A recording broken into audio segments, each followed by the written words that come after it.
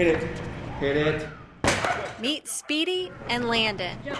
These two English cockers are headed to the prestigious Westminster Kennel Club Dog Show in New York City. It means a lot to those of us who do agility because we work hard with our dogs, and it's an opportunity for us to show off the fun, the obstacle courses, and the dogs having a great time and the people having a great time.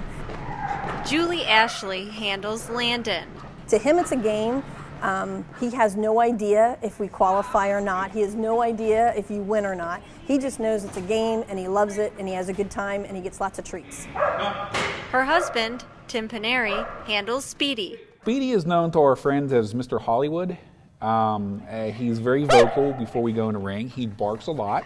When he's on the course, he's quiet. And when he's picked on or antagonized by my wife, he will bark as well. Jump. Walk it. The Gahanna couple and their agility dogs face off regularly at various competitions. He is one of my biggest competitors, and it's fun because, I always know when my biggest competitor is going to be at a show because he's there with me. There's times we talk a lot of smack. The dogs will compete in the same category at Westminster's second annual agility contest. There's a lot of heavy competition. I know a lot of them, for being a judge, I've judged these competitors on this East Coast. There's some from the West Coast. It's just very prestigious because if you do make the finals, you're on TV.